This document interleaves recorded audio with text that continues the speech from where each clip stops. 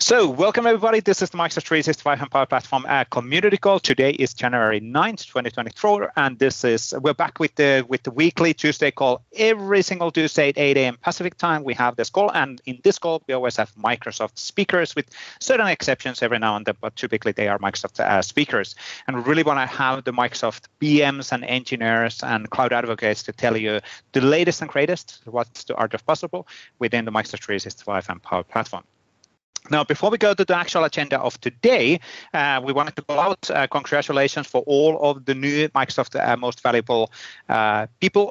Today, there was announcements rolling in, and quite a few people actually within this call got also nominated. Well, not nominated, awarded with the Microsoft most valuable professional.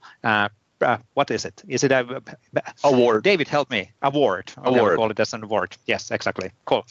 But yeah, congratulations there. We do have 30 new Microsoft 365 MVPs, and we did have 13 new Power Platform or business application MVPs getting announced this time. We, by the way, I at least personally, we try to avoid on actually saying those names because there's a privacy concerns related on that. So all of the MVPs have received their invite and email, and they will share that they're MVPs within LinkedIn and social media as they want. So we don't intentionally want to call them out because there might be some people who don't want to be called out. There's a certain rules over there. Now, why would you be an MVP and don't want that to be called out? That's a separate discussion. Anyway, everybody can do whatever they want. Now, let's go to the actual call of the day. We'll start with a typical recap of all of the assets and the stuff which you have available to get started on Microsoft 365 Power Platform side. This time, all of the topics are more on the Microsoft 365 side. Actually, even all of the news are on the Microsoft 365. It seems to be that Power Platform had a bit of a longer holiday season, so there's not even new news at this moment of time, but I'm pretty sure that that's going to change by next week. So we're going to start with We're just powering it up for everybody. You're powering up. Thank you, David. So we're going to start with the news and typical assets which are available, and then we move to the actual demos of today. Well, before that, we'll have the together mode picture, and then we go to the actual demos of today. And Garry and Waldek is going to start by a story on extending Copilot with Microsoft 365. This is a new series which is starting within today, and this series is roughly 10 to 15 to 20 episodes. So you will have a weekly coverage of new stuff related on Copilot and Copilot extensibility and more details every single week, which is really, really cool. The second demo of today is John Miller talking about what's new in the Microsoft Teams Toolkit. This was actually scheduled already for December, but there was a unfortunate cancellation at the time, but John is now back, and we kind of covered that there. And then Kashif and Nick Simons are going to go cover build collaboration apps quickly with Microsoft 365 and SharePoint Embedded with Fluid Framework 2.0, which, by the way, just got announced to be in the beta yesterday. So timing is perfect. So you are really seeing the latest and greatest, which is available for you in public beta since yesterday. Awesome stuff to get moving as well. Now, before we go to the demos, we do have the typical set of slides and assets which are available for you to take advantage. We have the YouTube channel. All of the community call recordings and demos are getting published over there. You cannot access the recording directly from the chat, even though it kind of implies that you can, but that's not the case. Within 24 hours, all of the recordings are getting published within that YouTube channel. We also publish every single business day a new video within that channel, so the new content all the time. You want to subscribe, you'll stay up to date on what's happening.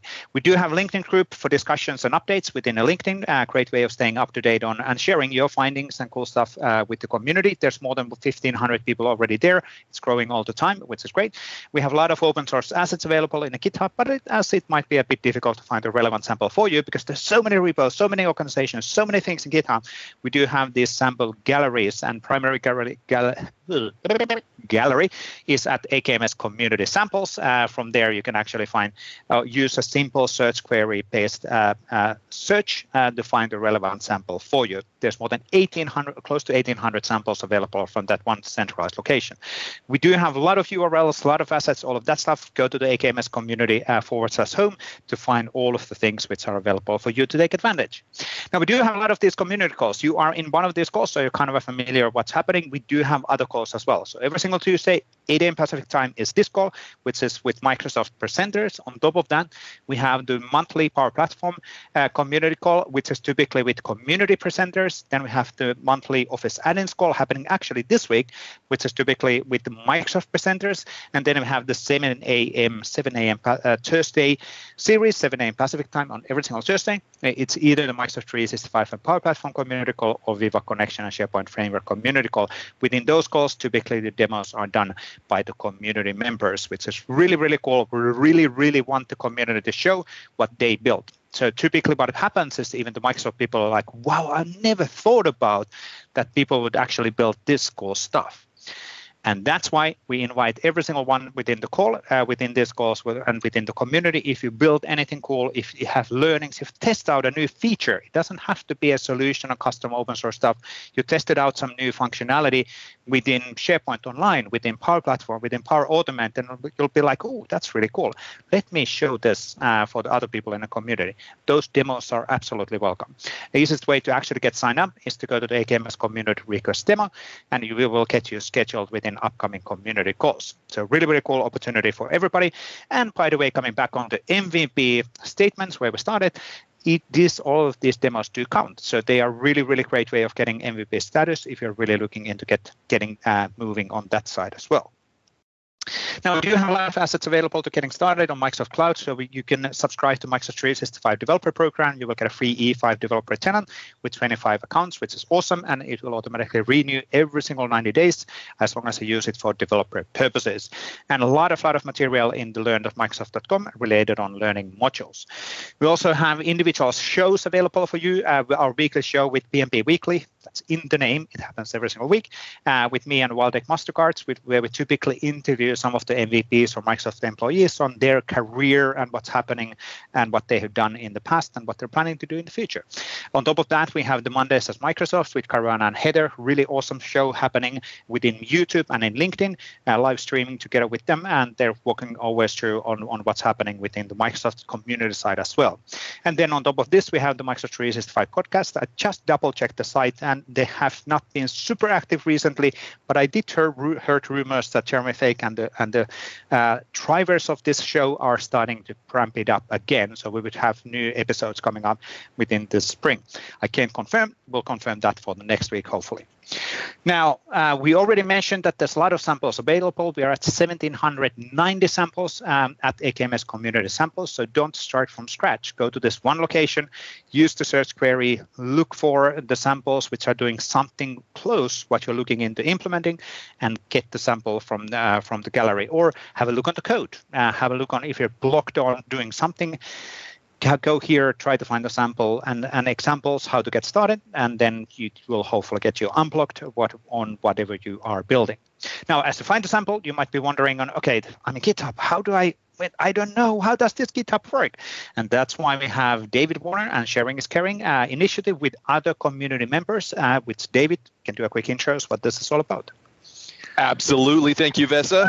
New year, new opportunities, everybody. So we are excited. We are going to be launching our office hours starting this week. Be on the lookout for that.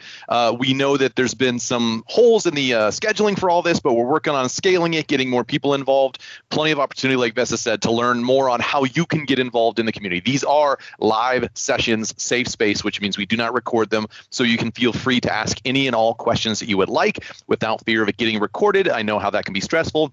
I feel the same stress. So we want to make it a safe opportunity for you all. So keep an eye out at aka.ms/sharingiscaring. And then once you do, well, guess what? 2024 brings new badges. So we are ramping up all of our badges again for 2024 with some new opportunities. And I think if you click there again, Vesa, it'll bring in the 20. There we go. Look at that. Appearing out of nowhere. Woo, we planned it. So definitely get opted in. We are almost at 1,000. So could you be the 1,000th? I bet you could be if you've not already opted in. ak.ms/community/recognition. Powered by Credly.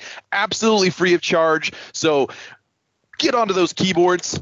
Start typing away, get opted in, get recognized. They can be added to your LinkedIn profile, your Twitter profile, your blogs, all the things that you want to share with the community. So thank you all for an amazing 2023. Let's make 2024 even better. Vesa, back to you in Finland.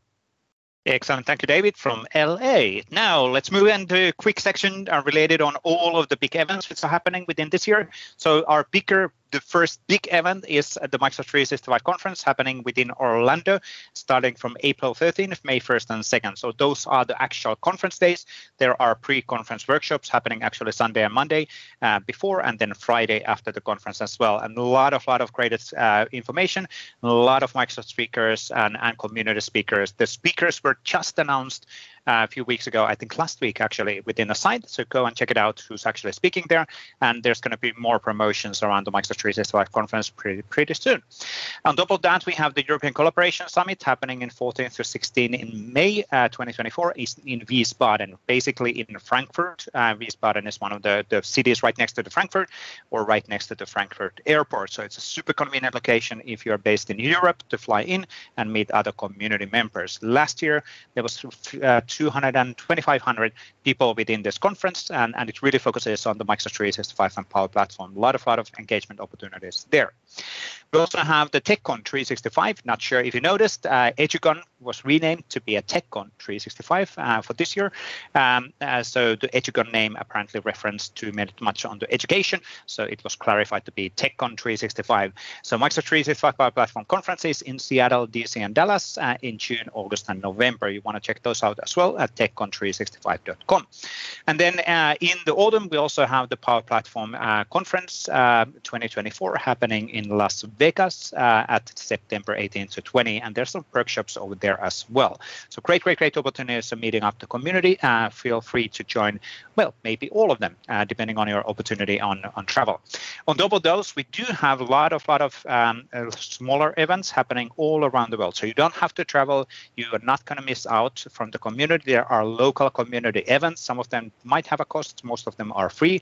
So you can actually meet the other community members all around the world, from France to US, for Nigeria to Tallinn in Estonia, and so on. And New Zealand is the last one, what we're actually seeing on the page. So a lot of different events. If you go to communitydays.org, you'll find all of these events from one centralized location.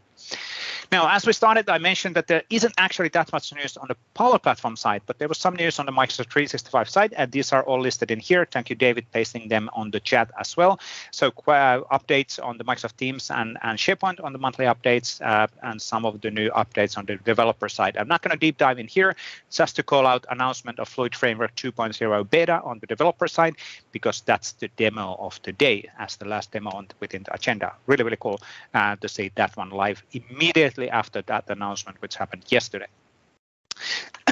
Excuse me. Now, before we go to the actual stars then of the day, let's do a quick group photo with all of the attendees. So if you enable your camera, you will be visible within here, and we do record a GIF animation out of this. We do have 50 seats within the room. I can see Nico, I can see Simons, there's a lot of Xiao in the front row as well, a lot of familiar faces. Rachel there, congratulations for your MVP. That was really cool. Yes, that's a good way of dancing. Let's wait a few more seconds or 10 seconds. David is already warming up on the back row as well. That's good. Starting to dance. Yeah. Few more seats. Go, Garry. Garry is showing example, and we will start the recording. 3, 2, 1, and let's do some hand waving, everybody. We'll grab a GIF animation out of this. Excellent, and it's not pixelated today, so that's really cool. We can actually see all of the smiling faces and recognize all of the people. This is really cool. That's a new fiber in Finland, man. That's a new fiber. Yes, excellent. Thank you, Fabian. Not yet on my house, unfortunately. It's a really long running joke at this moment of a time. Thanks, everybody. We'll grab a GIF animation out of that. Really cool. Cool. Then we go to the actual stars of the day. So we'll start with Garry and Waldek with the Copilot extensibility. We move to John Miller, and then not the last, but definitely not the least, is Kashif and Nick is going to talk about the Fluid Framework. Everybody has 15 minutes. We are right on the schedule. Garry, Waldek, take it away. Thank you, Vesa. Hopefully you can hear me all well. Yep. Waldek, hopefully he's on the call. I'm here. Hey, we're here. Great. Everyone's here. Right, let me share my deck. Share screen. Let me know if you can see that. Yep, all good. Oh, good. Yeah, the top bar's moving. Okay, so welcome everyone. So today's session is going to be extending Copilot for Microsoft 365. It's different to the session that I was planning to do. That's going to be done next week. So if you're coming for just plugins, that's coming next week. We're going to do a quick overview today. Myself, Garry Trinder, I'm a cloud developer advocate at Microsoft, and I have with me today Waldek. Introduce yourself. Hi everybody, I'm Waldek, and I am also cloud developer advocate at Microsoft. And we're going to basically go through why you would want to extend Copilot for Microsoft 365, what you get out of the box, and the different options that you've got available to you as well. And as Vesa mentioned, this is going to be a series. We're going to dive a lot deeper than we are going to today over the coming weeks.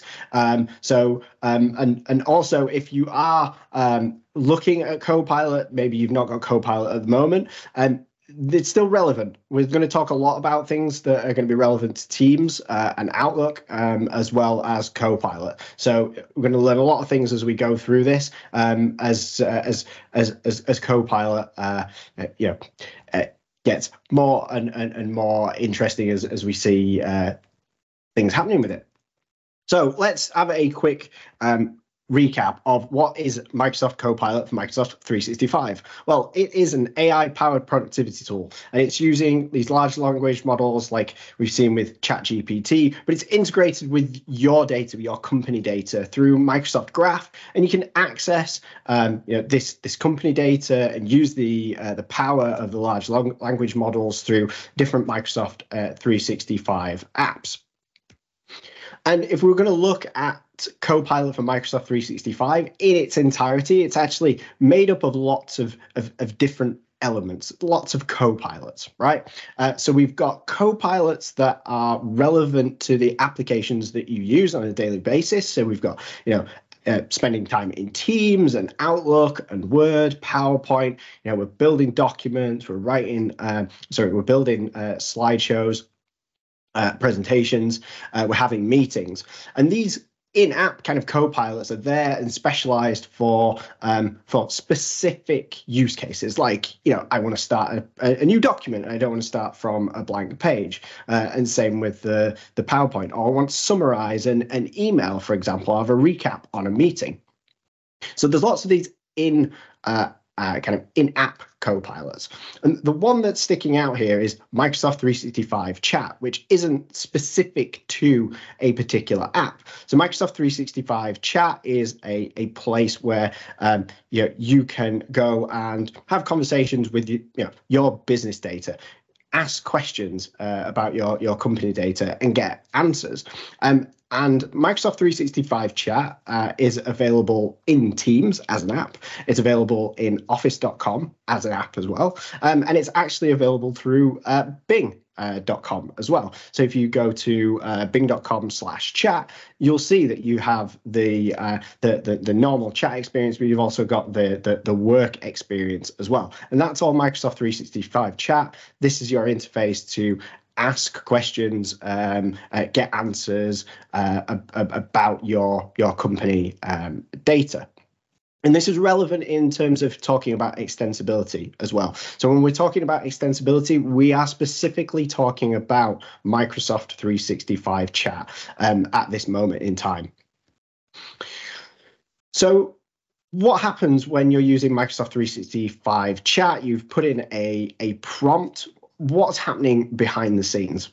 Well, when you're asking questions, the Microsoft 365 Chat and Copilot is using the semantic index for Copilot to basically gather the data, the insights, do the reasoning on your prompt, on your questions, so that it can go away, find relevant information using Microsoft Graph about your organization, then present that back to you. So when Microsoft 365 Chat is running in the background, it's really using this semantic index to gather that information. And it's you need to understand what's included in the index to really understand, okay, well, why would I want to extend this as well? So this is currently the content types that are available, indexed in the semantic index. And we can see that we've got mailboxes, we've got some SharePoint data, we've got documents, right? We've got Word documents, PowerPoint, PDFs as well. And we've also got some external data as well through graph connector data, which we'll get onto a little bit later. But currently, this is the data that is available to Microsoft 365 chat when the prompt is sent through to actually return relevant information. And with that, I'm going to hand over to Waldek, who's going to talk about, well, why would you want to extend this? You know, you're getting a lot of things out of the box. So Waldek, do you want to take over? Absolutely, right. So you did a great job explaining what are different things you get out of the box, and we've already seen, right? Like Copilot is available across different experiences that we've got that are a part of Microsoft 365, and like you've seen in the table that we have just seen, that there's a bunch of stuff in there already, but not everything, right? When you think about it, what is it that you get out of the box? Well, you get LLM. You get a large language model with which you can chat, and it knows things based off the material that was included in when it was learned and created. 1, 2, there are things that are available to you out of the box are some of the things that are a part of the Microsoft Graph, specifically a part of the semantic index, and that was again all the different things in a table. What do you miss? Well, to start with, all the line of business apps that you use in your work, whether that's Jira or Trello or Miro or Salesforce or SAP or whatever else that it is that you use in your work that isn't a part of Microsoft 365, you will not be able, like Microsoft 365 chat will not know anything about that, right? So 1, 2, there are things on Microsoft Graph that aren't a part of the semantic index, right? So you will miss that thing too, right? And also, one more thing, everything else that is out there on the internet. So you will not have access to that too. So why would you want to have that? TLDR, like to make it really short, you want AI to be able to reason over all the data in your org, all the data that you use for your work to accomplish your task. You want it to be, as smart as you are. You want it to know everything that you know so that it can be valuable. You don't want it to just be a gimmick, a gadget. You want it to be meaningful assistant. And with that, you need to give it access to all information in your org. That's exactly why you need to think about extending it. When you think about it, there are, Garry, next slide, please. There are 2 different ways, like when you think about like different ways in which you can extend it, there are 2 ways that you can go about it. So one is you can bring the content, your external content that isn't on Microsoft 365, to Microsoft 365 through the Microsoft Graph connectors. You basically ingest the content in, and from that point, it becomes available to the N365 chat experiences. 1. Right? 2, another option is to have it available on runtime through a plugin, right? So basically you build a plugin, register it, and at that point, Microsoft 365 chat will know like, hey, I have a plugin available that matches the user's prompt. Let me use it on runtime, real time. Reach out to it, have that call the external system where the content is stored and bring it back and include it as a part of the answer that LLM will then build to the user. So there are 2 different ways, and they have their, they're each pros and cons, there are caveats to it. But the most important part is you've got 2 options and you will choose one of them, either of them, depending on scenario that you want to accomplish. But first things first, let's see how they work in action. Garry, over to you. Thank you, Waldek. Okay, let's take a look at Copilot in action. Hopefully, we can actually see that. So here I have M365 chat. I'm going to show you now how, from a user perspective, a user can use a plugin to access data in an external system. So we have a little plugin tray in here, and we've got an enablement. So with the plugin, you have to enable it. based on the prompt, so you can turn them on and off based on what you want to ask questions about. So I have a Contoso products plugin here. It's basically a product catalog lookup. Data is actually stored in SharePoint as list items. So I can enable my plugin, and I can ask Copilot to find me information.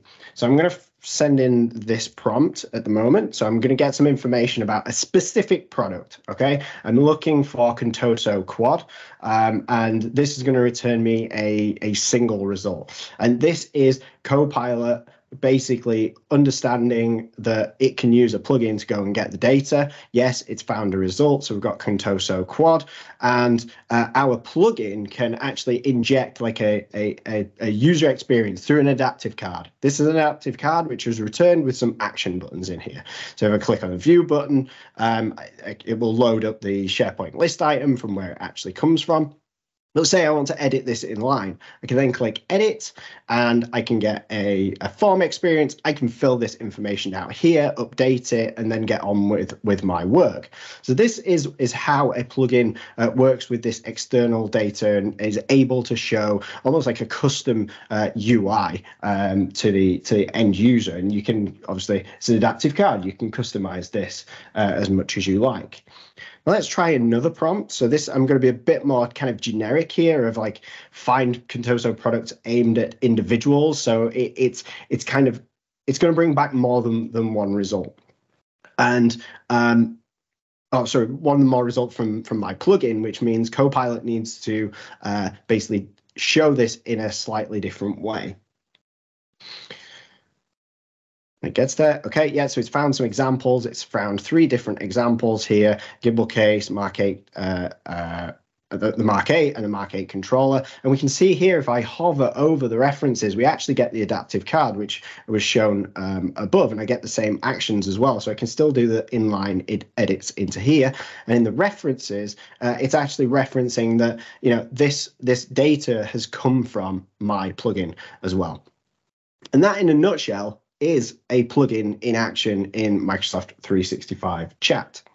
Now, Waldek mentioned the second example, second way, and this is used in a graph connector. Okay, so a graph connector, you're ingesting the data into Microsoft Graph. The data is already there, so you don't have to go and enable things when you're working with that data.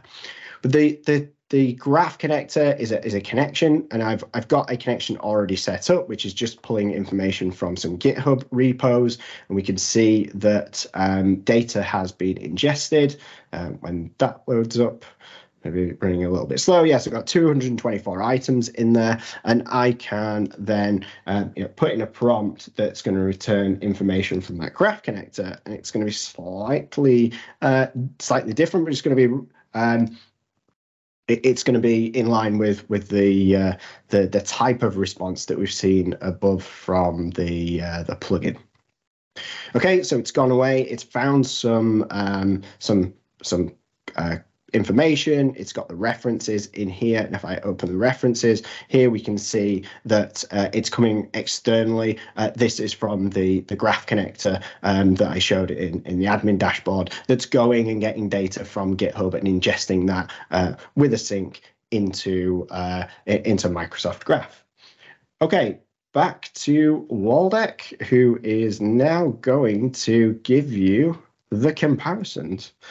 Waldek, back to you. Absolutely, right. So, as everybody in the world, like, you'll probably ask yourself, like, we have 2 options: when to use which. And the answers aren't really as simple as, again, it depends, right? As a rule of thumb, you can use, at least for now, like when you start thinking about it first time, plugins are very well made for real-time data access. Copilot calls a plugin, which is basically an API call, right, on real time whenever it needs access to the data. So in other words, the data is fresh. It's coming directly from system right now. In connectors, you are ingesting them. So how fresh the data is depends on how often do you ingest them and refresh them, right? So that is kind of like the one big difference you've got between these 2 approaches. Another one is the connectors, right? That you ingest the data into semantic index, which means semantic search is enabled on that, which means you and you get that for free. So it shines in a way when it comes to unstructured data. Think wikis, documents, big blobs of stuff that you want to ingest. Connectors are made for that. A plugin, you need to build that parsing searching experience by yourself. On the other hand, if you have data about orders, customers, products, things like CRM, tickets, and so forth and so on, that might be actually easier thing to implement in plugin because it's easier for you to find the right things and to make sense out of it because you know these entities. You don't need to explain them to anybody else. You have that already built in your app, right?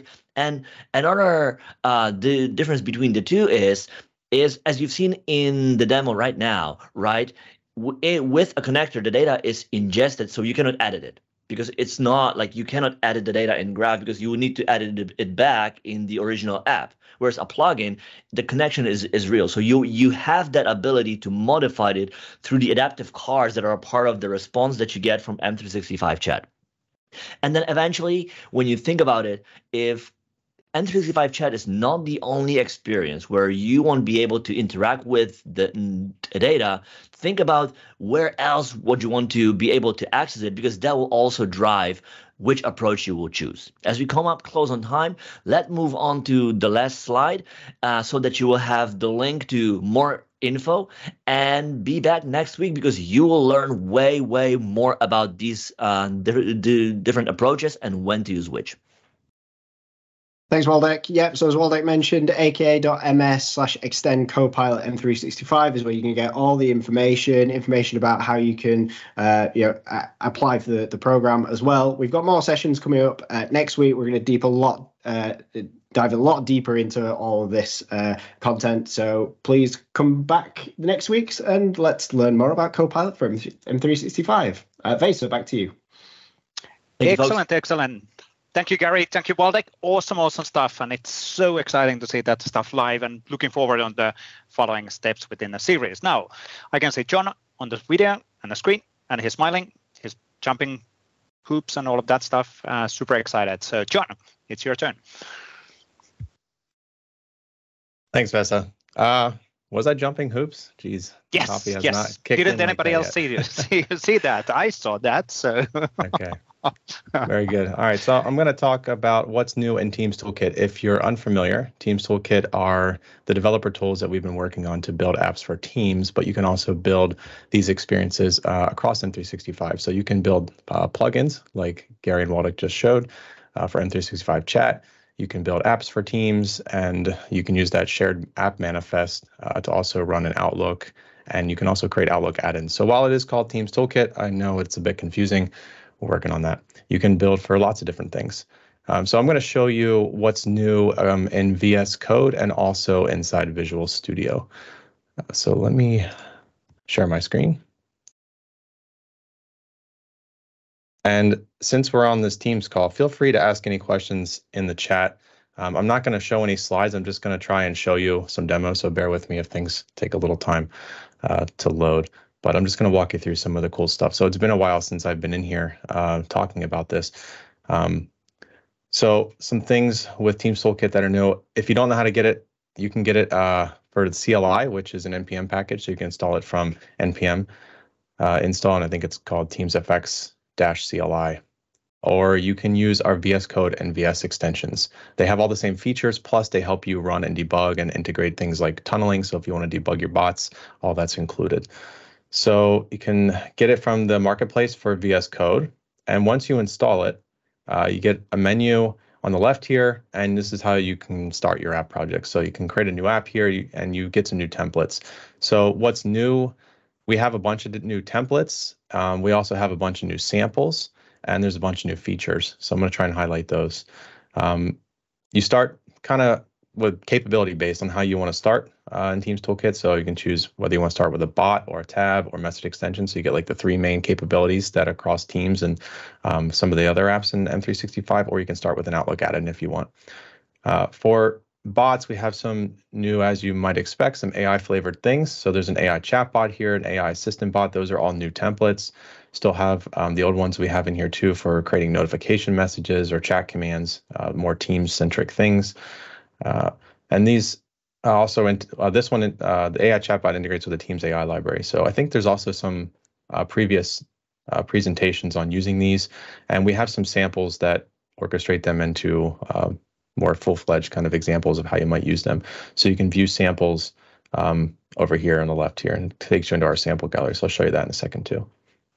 So if you create a new project, VS Code supports JavaScript and TypeScript. If you want to use C# and .NET, then you can use Visual Studio. I'm just going to create something here so we can see. I'll need to name it something crazy because I have a lot of example projects. So the toolkit will scaffold out everything you need to run one of these apps, including a sample implementation. So that's really what our templates are. They include all the sample code to implement these things, plus kind of our opinions on structuring these projects to help you automate and run them easily using the dev tools. So you get an implementation with your example project. So this is a very simple bot, kind of the most simple that we have, and it's just an echo bot. So if you type something to the bot, it will echo it back inside of Teams. So the implementation is, I think, in this Teams.js file. And let me move this stuff so you can see. So there's just a real simple implementation here to echo out the text that you send. And some of the stuff we've changed over the past year in Teams Toolkit is how we expose what the toolkit does. So that used to be pretty magical, and we got a lot of feedback that was not great. So we've been listening to that over the past year and a half, and we've been changing that. And the way we've exposed some more customization now is through these YAML files. So you can see there's 3 of them in here. And what these do is they express the automation of what the tools do. And you can look through, there's one for local, so that's kind of the way you configure what the tools do for your F5 or like run and debug scenario. And then there's a special one for this test tool, which I'll show you in a minute. And then there's one for any other configurations that are not local, like if you want to run this thing in Azure. And by default, we give you some infrastructure templates to host these things in Azure. So we kind of provide like an all-in-one template for running and debugging, and then also if you want to ship it in Azure using bicep templates. So if you just look through the YAML file, you can see what the tools do. This is what I always tell developers if they're getting started with Teams Toolkit. If you're not sure what's going on whenever you press F5 or start debugging, start in the YAML file. The toolkit doesn't do anything if it's not expressed in this YAML file. So if I deleted everything inside this provision step, the tools aren't going to do anything when you press F5. So all the automation is controlled here. So you have a lot of flexibility with these actions. It's orchestrated kind of like a GitHub actions file or something like that. So you can get a bunch of actions. This one's creates a Teams app. We have these all documented on GitHub and our repo. And then this is the way you can control automation. So you can edit these things. We give you what we think is a good default for the template. So this will create a Teams app. And then all of the things that are generated by the tools are outputted in environment files. So you can see that's what these write to environment files are. So this action outputs a Teams app ID because it creates an app ID. And so it outputs it to this environment variable, which is Teams app ID. You also need a bot. So we have actions to create bots. We have actions to register it with bot framework. This is all stuff you'd normally have to do inside the developer portal. And it might be the Azure portal if you wanted to use bot service, or the bot framework portal if you wanted to use that. You'd have to use Teams developer portal. You'd have to kind of jump through all these things and save these values somehow, and then put them in your manifest file. The toolkit can automate all of that and then save them to an environment file, so that way you can keep them locally. So it just looks like this. So these things will get filled in when I press F5. And one of the cool things the toolkit does is, so you can run locally or you can run in Azure.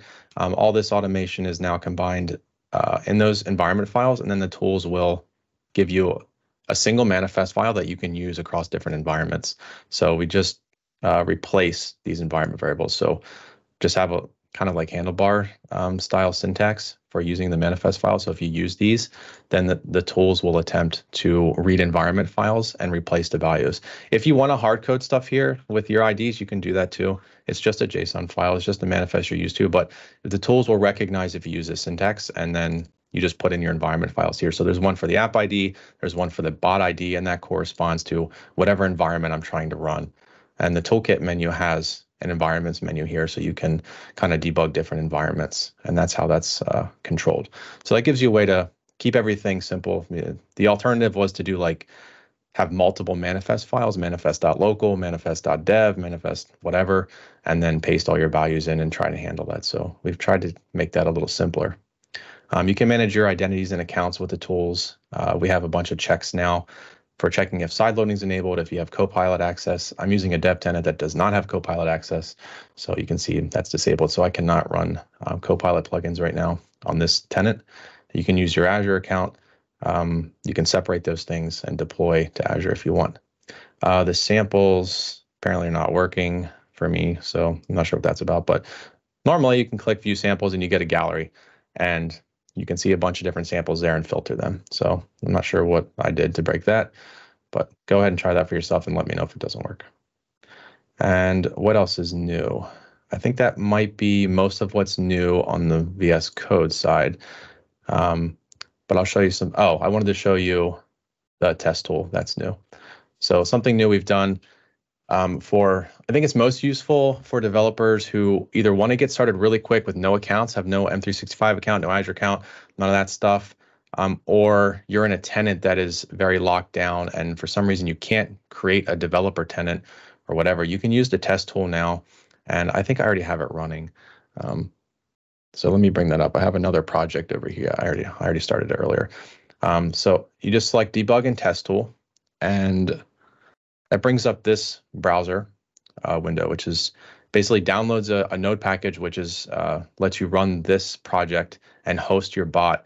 And if you've ever heard of the bot emulator, it's similar to that, except for this is very Teams focused and it's part of Teams Toolkit now. And so you get kind of a mock-up of Teams like UI with personal chats, a group chat, a team, or an announcement. So these are kind of the different ways you might interact with a bot inside of Teams. And this is my bot project running. So this is that Echo bot running. And if I am in a personal chat, then it should just echo back whatever I do. And the nice thing about this is I didn't need any M365 account. I don't need any tenants. I don't need any Azure stuff. I can just click on and run this, and it's all running. Everything is running locally. And so you get like instant responses. So there's no waiting for the Teams relay and all that service stuff to happen. So it's much easier to debug very simple things. You can also inspect the messages, and you would see a lot of the data here is it can be mocked, and some of it is what, in the format that you would typically see inside of Teams. So you can focus on debugging your code and not necessarily so much of the platform stuff. So you can interact with that, see what that looks like. So you can, if you're in a group setting, you'd have to mention your bots. You can see what that looks like, and it would respond however my Teams activity handler does. So it's a cool way to get started quickly. Other stuff you can do is you can also mock all of the Teams activities, because this is all running locally. You won't actually get real events from Teams. So this gives you a way to mock all of the Teams activity handler stuff. So you get all the things that you can do inside of group chat, or if you're inside of a team, you get some more options like removing a user, removing a bot, and that would just trigger those events for you. So that way you can respond to them inside of your activity handler. So that's new. And you can also do that inside of Visual Studio. So in VS, we've been working on the .NET experience. Let me open the new project dialog here. And one of the new things we have here is a bunch of new templates. And we have .NET 8 support. Last time I was showing, we're still kind of locked into .NET 6. So in the latest 17.9 previews, we have updated most things to .NET 8. So we have a lot of the same templates that you'll see in the JavaScript and TypeScript world. We have the AI chatbot, the AI assistance stuff, and it's all supported with .NET 8. So I already created this project earlier. And I thought I had it open, but I guess I didn't. Or maybe I closed it. Yeah, I think it's this one. Something else that's new that we haven't added into, I have 1 minute, so I'm going to go a little fast. Something else that we added in here is a way to preview adaptive cards right inside of VS and VS Code. So if you open an adaptive card JSON file, you'll see a preview on the right-hand side, and you can toggle between different things. And if you add a data file here, you can, let me just add some data here. This is a typo. Sure. Get that formatted right.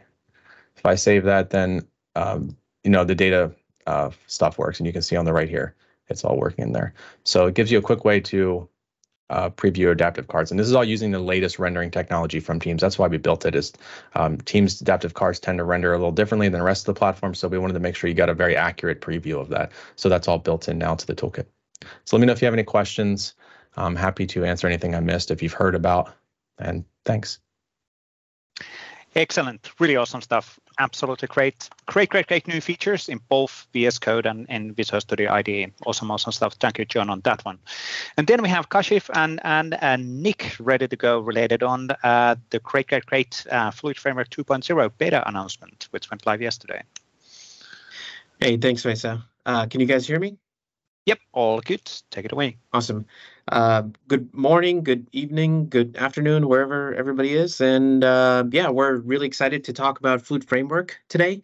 Let me share my screen and we'll get started. Okay, my name is Kashif Qureshi. I'm a product manager on the Fluid Framework team, and I'm here today with Nick Simons, also on the product team for Fluid Framework. So let's talk about building collaborative apps. See if my screen works. There we go. So real-time collaboration is expected by default by our users today in productivity scenarios. But the problem is that building collaborative experiences that are fast, reliable, scalable, and feel natural to the users is still very hard to do. If you can think of multiple users collaborating, what do you need to do in order to make that happen? You need to take the changes from different clients and move it to the other clients that are in a collaborative session. Those changes, let's talk about the issues. The changes need to be synchronized and consistent. You have to propagate those changes in real time, very, very quickly, move minimal data around, right? You can't be moving all the whole file around on every change. So we need to be mindful of that. And as with anything collaborative, we've all used Git, right? So there's conflicts that happen and those need to be resolved, and you need to be very careful when merging those conflicts to not end up in an consistent state or end up with data loss. And then, a lot of other things, latency management, network reliability issues. You need to make sure all of this is done in a secure and data privacy guidelines are met and it's compliant. So a lot of work that needs to happen under the covers in order to just build something that is so expected by our users today. So that's where Fluid Framework comes in. It is a collection of client libraries for storing application data and synchronizing it between clients in real time. And one of the key sort of tenets for us is to make this super simple for you, the developer, to integrate into your applications. So you can go from single player to multiplayer with very few lines of code. And the other tenet for us is to bring very familiar coding patterns to the front-end web developers as part of offering this functionality. So the way it works is we give you something called distributed data structures, which are very, very similar to the normal data structures that any web developer is familiar with using. You can think of maps, strings, and today we're announcing a new one called Shared Tree DDS. So you as a developer continue to use these data structures as if you're writing a non-collaborative local application. But Fluid under the covers is going to synchronize this data to the other clients automatically. So you built your UI to talk to the data as if it was the local data structure and update the UI on any changes happening to the data. But under the covers, Fluid will take care of propagating those and merging the changes for coming in from remote clients and presenting it back to your application. The other really cool thing about Fluid is it's open source, so you can see how Fluid is doing it. You can contribute to it. You can build on it, and contributions are always welcome. So here's a high-level structure of how Fluid is set up. You have your client code, which is the box in the green at the top. That's your application, and the Fluid Framework client library sits within it. And then under the covers are the service options that we offer. And one key thing to note is you don't have to do anything about the service. You don't have to write any code for the service options. It's all works out of the box. You just configure it, connect to it, and boom, you're ready to go. And we have multiple offerings in that space as well. So let's dig into those. Today we offer two primary service options. There's the Azure Fluid Relay. It's been available for over a year now. It is Azure hosted, available globally, and comes with all of the scale, security, compliance, and reliability that you've come to love and expect from Azure. It's serving millions of customers and millions of sessions every day. So ready to go for your production scenarios. The other service option that we have is called SharePoint Embedded, and it was very, very recently announced and it's in public preview. The key difference between the two is in Azure Fluid Relay, your data is stored in Azure storage, Azure blobs. With SharePoint Embedded, your data is stored in the M365 tenant of your customers. So as part of that, you get all of the benefits of security and compliance, and you can have a lot more control over your collaborative data that's stored as part of SharePoint Embedded. And because we're open source, there's always the build your own Fluid service option if you shall choose to do so. But it requires jumping through some hoops, obviously, because you will be hosting and managing this service on your own. So Fluid is actually powering a lot of applications with Microsoft today. If you've used the Microsoft Loop application, it's built on the Fluid technology. Microsoft Whiteboard uses Fluid for their real-time collaboration, and Power Platform is also starting to use Fluid, the Fluid technology. And there's a bunch of other things that are in development at the moment. And we've also partnered with external customers like Hexagon and Autodesk, and they have utilized and deployed Fluid technology in their own applications. We love to see the ecosystem and the community grow around this technology. Vesa sort of mentioned this at the start of the talk. Fluid Framework 2.0 beta is available now. We just launched it yesterday, and it's ready for you to pick up and use in your applications. It will become generally available later this summer in the build timeframe. And the two new things that we've introduced, like I mentioned earlier, are ShareTree DDS, which allows you to use very simple, intuitive APIs to model your data. And your data can be, like nests of data objects, hierarchical, very complex, but we offer simple APIs for you to replicate that data and be able to model that data and be able to utilize the collaborative capabilities of Fluid. And the other one is the SharePoint Embedded option, which allows you to, again, use SharePoint Embedded to move the deltas, changes around, and also leverage the M365 storage. You can learn more at aka.ms/fluid. So that's the first link on the left. And then the second one, we would love to hear what the developer community is building. So please reach out to us. Go to aka.ms/fluid/connect. Yeah, we can help you answer any questions and love to hear your feedback on using Fluid Framework and trying out the new 2.0 beta. With that, I'm going to hand it over to Nick to demo to show a demo applications and show the code about how it all works. Nick, over to you. Alrighty, I am going to share my screen and share a demo. So let's go ahead. This seems like it work. Okay, so first I'm just going to quickly show you an app. So this application is an app that we built using React. It's actually fairly complicated, and we do have simpler demos. But I'm just going to duplicate this tab. It says use with one, but that's because there's only one user, even though there's two screens. And now what I'm going to do is I'm just going to add some content.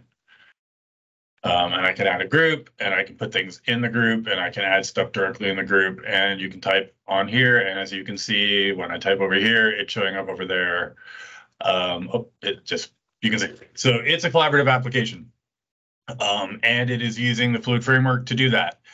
One of the really cool things about this that I really want to stress is that this is obviously it's built for real-time collaboration, but it's also just a really good file IO stack. So if you're using SharePoint Embedded, once you have Fluid Framework set up, you don't have to think about file IO at all. You've got all the cred you need. You basically create your model, you operate against that model like it's local data structures. And not only is it synced to all the clients, it's also persisted to SharePoint in essentially a file inside of SharePoint Embedded that an admin can manage, manages permissions just like SharePoint. All the same compliance stuff works just like with SharePoint. So, it's actually just a really good way to build web apps. I mean, you can also use it to build not web apps, but web apps are the easiest path to entry. Okay, so what I'm going to do is I'm going to quickly show you some code. I have 5 minutes. So the first thing I want to stress is the app I just showed you is built using the new shared tree data structure. And that shared tree data structure is designed to emulate as closely as possible working with TypeScript object models. And so the way you set up an application is, well, first you have to actually connect to Fluid, and I'm not going to show how to do that, but it's not super complicated. And with SharePoint, it's actually really, really simple because you don't need any service endpoint. You can do it entirely client side. With Azure, you do need to set up some type of authentication service in order to manage identity and permissions. That's not something that comes out of the box with Azure Fluid Relay. You need to provide that in your application yourself. But that's it. Everything else about Fluid is client side, except for the ordering service that Kash talked about. So here we're looking at schema, and what I want to show is the schema of the note object. So if you recall in the demo, there were these little sticky notes on the canvas, and those sticky notes are represented in the data structure by this object. It's just called a note. We create a class, we call it note. It extends this special basically class that's returned by this object method, which is produced by a schema factory, which is defined at the top of the screen here. And what that does is it basically injects the Fluid magic into what is otherwise a pretty normal class. You identify the properties that you want merged, or I should say synced and merged up here. This includes, in this case, an array, which has special merge semantics. So that manages your ability to vote on notes, which is a feature of the app. And then you can also include methods for actually encapsulating some of the mutation stuff that you might want to do to this object. So there are built-in methods for changing the data, but it's frequently useful to be able to actually collect those together, and you can just add those directly to your class, which makes it super easy to actually use these objects. So I'm just checking time check, got 2 minutes. So the way we built this essentially is we just built a React app. And so I'm just going to quickly show you one example of how that works. So the text area of that sticky note has its own React component. And in order to make that work, we pass in a note object. And all we do when we want to change the text is we just change it. So we do basically, we call the update text method, which was defined in the schema, and we pass it a new value, and that's it. That's all we do. And then with that, every single client gets an event, which React responds to, updates the view, and you have real-time collab. And that's it. That's the only change you need to make, and everything is persisted to the to SharePoint or to the Azure Fluid Relay storage, and is synced with every client. And with that, I have 1 minute left, so I'm gonna call it. Excellent. Thank you, Nick. Really, really cool. And it's so incredibly simple. This is absolutely brilliant. Awesome stuff. We'll certainly get Nick and Kashif hopefully back on the show. We can do a bit more deep dive on some of the samples, because that's always super useful, and get them recorded as well. But we'll talk about that one offline. Thank you, Nick. Thank you, Kashif. Awesome stuff. Cool to see the functionalities. It's really, really cool. Now, as we are closing up, so for next week, we do have the 3 demos already queued up. So Garry Trinder is going to talk about extending Copilot for Microsoft 365 with plugins. So hands-on experience is building that plugin and actually making it available within the Microsoft 365 Copilot. Grant Archibald is going to talk about Approvals Kit for Power Platform. That's a really interesting one as well.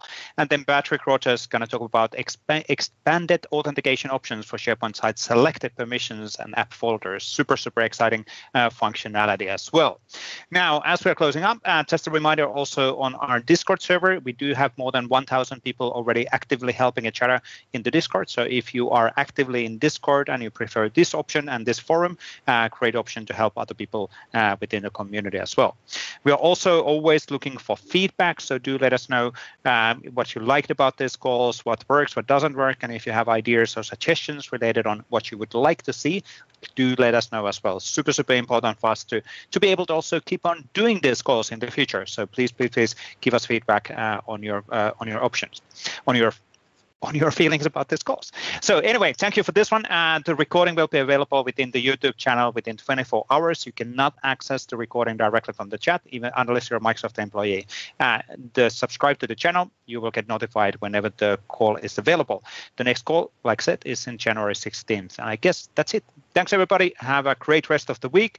And if you are interested, do join Office Admin call tomorrow or the Thursday, 7 a.m. Pacific time. I think this week we have the Viva Connection and the SharePoint Framework call happening on Thursday.